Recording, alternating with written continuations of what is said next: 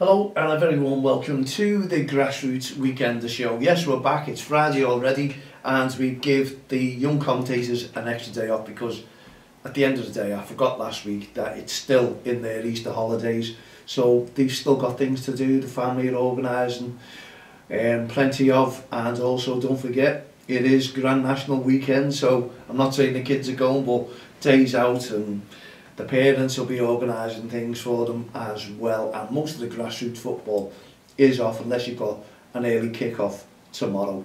So it really is a really busy sporting day on the calendar here on Merseyside. So I'm sure everyone will be planning things to do, maybe parties out in the back because the weather's not going to be too bad tomorrow. So good luck, and also we've got Everton hosting Fulham at Goodison Park there tomorrow, so that'll be a good atmosphere and definitely a win for Everton because Fulham have really gone out of form since a certain incident. And talking about incidents, people have been questioning me about the incident that took place last weekend, Arsenal-Liverpool at Anfield, involving an official and a player. Well, there you go, I kept out of it, I didn't put anything here on the post or anything, I just wondered, okay, we could say, because referees have really gone on defensive, and why not? And you've got the other side of things where players haven't spoke, but fans have, backing the player and asking what would have happened if it had been the other way around, with the player doing that to the official.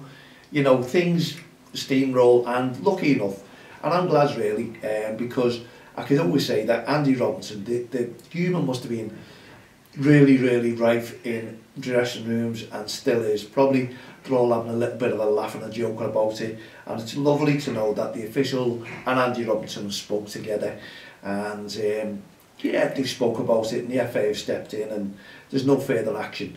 I think that's it, you know what I mean? They're adults, they get on with things. This did happen, and when I was looking at first, I just thought, yeah, Andy Robinson, take it on the chin. I can imagine that would have been rife in the dressing rooms, and still will be.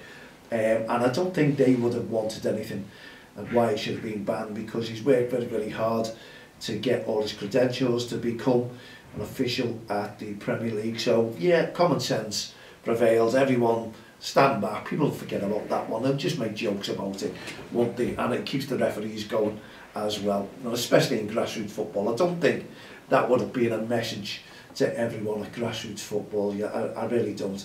Unless we see all these referees now taking things into their own hands. I doubt it very much indeed anyway. Loads of REFspect on and off the field of play. So I'm glad that one's been put to bed, and we can just get on and just watch the football, the Premier League again now. It was just one of those things, wasn't it? Anyway, yeah, glad it's over, and don't forget we're putting our posters out now until the 29th of this month, where we're showing our REFspect towards the referees in grassroots football. We're getting the support of the PGM as well, so our official will be wearing the t-shirt if he's doing a game there on the weekend off. So thank you very much. They're all supporting grassroots as well, so they're supporting the referees at grassroots. So I'm hoping all you grassroots football teams out there will support it, get behind us like all the governing bodies are doing so. County FAs, I want your support on it, to get in touch with all your leagues, to tell them that it's a massive awareness weekend. We need to promote it as much as we possibly can with Don't Cross the Line. It's our 20th anniversary, promoting good work, good sportsmanship, good sportspersonship on and off the field of play. People have been conducting themselves brilliantly. Yes, we're going to have this day in, day out, week in, week out. We need to show awareness to stop it, to cut it down, because you'll never ever end it all. We know it. There's going to be, as you said, we just taught incidents, things pop up that you wouldn't expect. So it's going to happen again in grassroots football, but we all need to work together to make sure it doesn't really happen. That's all we can do, and with our campaign, that's all we've been doing. We're putting the posters out, please share it if you can. We're asking clubs, we're asking teams, committees to get behind it and give the kids something to do. What could they do to support the referee, the officials on the day? Some of these will have liners as well, so that's a good thing to do. So we'll have liners, we'll have people getting involved in the, because there will be cup games, I should imagine so. That's why you're going to have liners.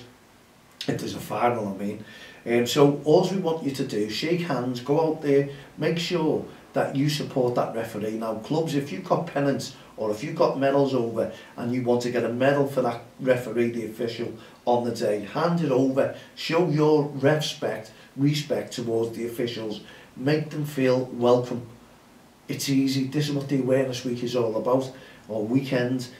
People getting behind our referees and making sure that they stay within the game. We need them in grassroots football. They are part and parcel of a game. We all talk about it when the referee's not there. Managers have to take over. It's not the same. Not the same for the kids, not the same for the teams, not the same for the coaches who have to referee. They don't like doing it. So really, we do need our referees, regardless of them getting paid. You've all got the chance to go out there and take the course and become a referee if you're talking about the money. If you don't want to do it, then don't start shouting and screaming that they're getting paid. We need the referees within grassroots football to support our youngsters, teach them the laws of the game. That's what they're there for. And the youngsters need to learn off them, not learn off us because we've not taken our courses. Have we? No, we haven't. And many of the referees are 14 years of age, youngsters, and we've got plenty of experienced referees. And you see the yellow armbands. Some county FAs are asking referees to wear a purple shirt. I think the armband was absolutely fantastic. I love the colour black. You can see the t-shirts that we've got. That represents referees, has done for many, many years. Take your days back to Keith Hackett and the days, you know, those were brilliant. Those are the referees, and I think referees should all be in black. I think it's part and parcel of the game. So come on, let's get together. Yellow armbands means they're under 18 officiating, and the experienced referees as well. They'll be looking after the youngsters. We talk to the youngsters every weekend. We make sure they're relaxed and know someone's watching them, watching the others, if you know what I mean. It is all about encouragement. That's what we need. Keep our referees within the game. And obviously tomorrow would have been a shortage of referees anyway, because many of them go to the Grand National, which is a massive sporting event, isn't it? As well as the Everton-Fulham game. Not too sure on the kick-off time for Everton-Fulham now. But obviously they're playing tomorrow, we do know that. And our show will be on a little bit earlier than normal tomorrow, because everyone wants to take in the Grand National and pick a winner as well, don't they? And I love this. This is one day in the year that I really love to see. It doesn't last very long, even though it's 4.5 miles or whatever it is. It's a long race, but when you're timing it, it's over in minutes, and people just think, what's all the fuss about? That's gone. Done and dusted, another year gone. So hopefully we'll all pick the winner tomorrow. Imagine that. The bookies will be cleaned out. That's great. That's what we want. Anyway, I've been through and studied a little bit, but let's first and foremost, let's make sure if you've got a game tomorrow, an early kick-off, loads of REFspect. It's not just about the 29th, it's week in, week out, when we support our referees, please. That's all we need to do. And don't forget, we're getting loads of people now joining up for our tournament. We just need loads of REFspect on the sidelines. People are pulling me, people are just, and I haven't really bombarded it yet because I've concentrated on the REFspect Awareness Weekend. No ref, no game. We all know what that is, so please do not cross the line this weekend or any other weekend. And if you're going to Aintree, same goes there. Don't cross the line. Just enjoy yourselves. Day out. People want to come to visit Liverpool. Let's hope they go away talking about it and saying how good they enjoyed not just the race, but the atmosphere and the hospitality around Merseyside, because we can do really, really great things, I must admit. It was a lovely, lovely night last night as well. I went to visit training with the youngsters, DXTL under-7s who haven't had a game, and lucky enough they got a friendly because they had a cancellation this coming Sunday, otherwise they wouldn't have had a game for many weeks. And we had a friendly the other day thanks to Kirby Thunder, who put up a friendly with us to give our kids a little bit of insight into, get their legs stretched and let them play. And we've got a friendly on Sunday because games have been cancelled. It's just one of those things where we went last night and watched them train, and well done to the coach Jack there from Little Plays. He gave the kids a thorough workout and he concentrated and done their own, no messing around. They really got to grips with it, and it was lovely, really lovely to see how Quarry Green all mixed together, get their training sessions together, and I was mixed with plenty I haven't seen a lot of for a while, but it was nice to catch up with everyone, letting on to people, talk to people, conversations, and that's where we know there was a competition and tournament that they're all going into. So yeah, we're looking forward to it. We really are. This tournament, it is boosting up, but we're hoping to have loads going on the weekend, so you can get involved in that. And what we want is teams who are decent, good level. That's all we're asking for. I don't like really using a good level, but I don't want teams coming and sort of like getting bombarded with better teams and they're saying to us, oh, you pick and choose your teams. We're not. We're asking teams to get involved now. It's a national tournament. We had Isle of Man, but we're not too sure whether these can do the 3 days. It's a 3-day tournament for our 20th anniversary to give something back. But obviously you do pay, you know, because you can't do a tournament for nothing. We'd love to make it free and invite all these teams. If I get a good sponsor, it'll be free. That's what I'm saying, but it's getting that sponsor who wants to support what we're doing, and we're trying to get the media there as well. So fingers crossed, it's our 20th anniversary. Should be a great tournament, should be loads going on the Saturday, Sunday and the Monday for the finals day, which is the bank holiday Monday. It's the last bank holiday weekend of this year, isn't it? So August 26th, 27th and 28th. Put that in your diaries. Get in touch with myself, Mal, at don'txtheline.com. If you're a team that's visiting Liverpool over this weekend and you've got a few days spare, why not put your team in the tournament? 7s, 8s, 9s and 10s. It's £70 per team, but you've got to have the friendliest sidelines in the world. It's all about respect, all about our referees. We want to make sure that we're all singing off the same song sheet and support the referees, and we do want a fantastic tournament. So it's going to be well worth, and we're still, as I say, we're getting loads of inquiries, booking these teams in. And please, if you book your team in, remind me, mal@don'txtheline.com, because sometimes you can forget to put a team in, and we don't want them missing out, I assure you. Anyway, that's the tournament, that's the awareness weekend. Now we've got the Grand National, haven't we? Just have a sip of tea. How long we got? Oh, we've got plenty of time to talk about it. But as I say, it was lovely to see the set-up for Quarry Green and Kirby last night. It was lovely to meet Colin, and we had a good conflab talking about football, talking about things in general as well. Really good conversation. Nice to see Col, Fulton, brilliant, and JP, and quite a few of the managers and parents as well. All stop to talk and have a little gab as well. Nice to have a catch up. And if you've not got no football, which we ain't tomorrow because of the Grand National, it was always good to see the kids being back with them. I hadn't seen them for a couple of weeks, and it was lovely to see them.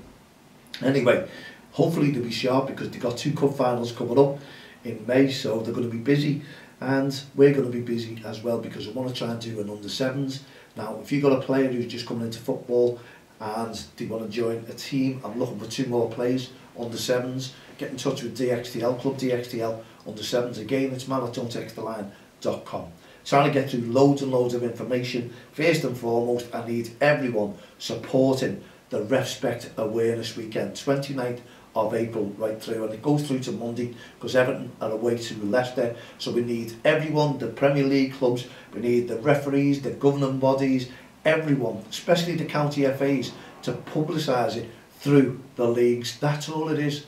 Push it all out, get everyone going, get behind our referees and send in the images with your team, and you might just win a nice prize because we'll have someone donating something and your team could win it. So on the day, quick photograph with the referee, shaking hands. That's all it's about. Bringing the teams, the referees, the mums, dads. If you can get a full team photograph with all the parents and the referee to say, well done ref, you know, that could be a winner. We could be looking for something like that. Get them into me, the images, and we will also put them social media, and we'll give it a mention on our podcast and on DXTL TV from the touchlines. Thanks very much to my graphic designer as well, Anis, who also said I didn't give him the contact details, and he's talking to me about the audio. If you think the audio is not good on this one, it's okay, I think, on the SoundCloud. If not, get in touch with me. Also, get in touch with me about this, and we'll try and get someone in to sort out the audio from the studio, because Alice was saying the audio wasn't too good. So yeah, we want to make sure that it is. So let me know, please. And if you want to contact, if you're looking for a graphic designer, it's iamvyu@gmail.com. Okay, that's the web designer. IAMVYRU@gmail.com.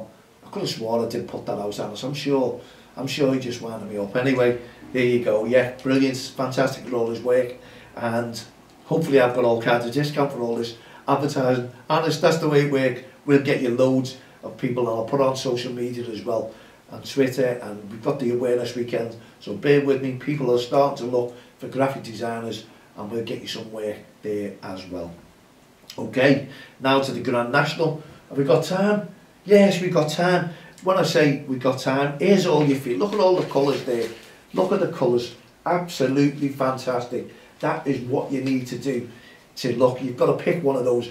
Just pick a colour, because it's the Grand National. Anything can win, I assure you.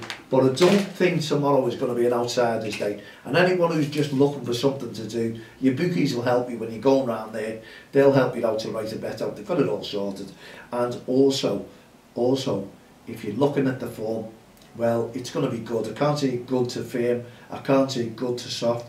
The ground is good. So if you do like reading the form, read about these heavy horses, the horses that can do the business on heavy ground. That's good to firm, really. They can use that. But they're the form horses. Now, I've done a little bit of, I'm not sort of giving you that, but I've got a sneaky feeling on one horse at the moment, and I'm working really hard on it, not studying it, but it's just there. It's just telling me that this could be the winner on a Saturday. Now I've looked at this one, and we've got 11 8-year-olds in the race, 4 11-year-old horses in the race, 13 9-year-olds in the race. Look at this differently. This is a different way of looking at things. 6 10-year-olds and 6 7-year-olds. That's all the age of the horses there as well. Does it mean anything? Well, sometimes it does, because if you look, the older horses, the more experienced, just like your referees as well. That's what it's all about.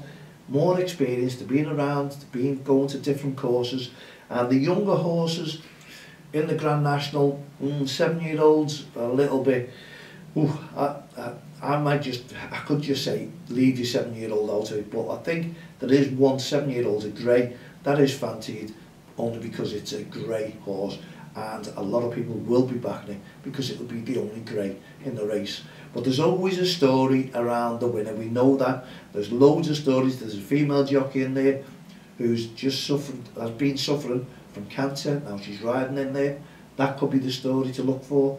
I think that's the grey horse as well. I don't know. Always a story behind the Grand National winner. You watch when it comes out tomorrow. Now, when you work out all the age groups on these horses, my idea, I think it's going to be a 9-year-old or an 8-year-old, and I'm pointing towards an 8-year-old tomorrow for some reason.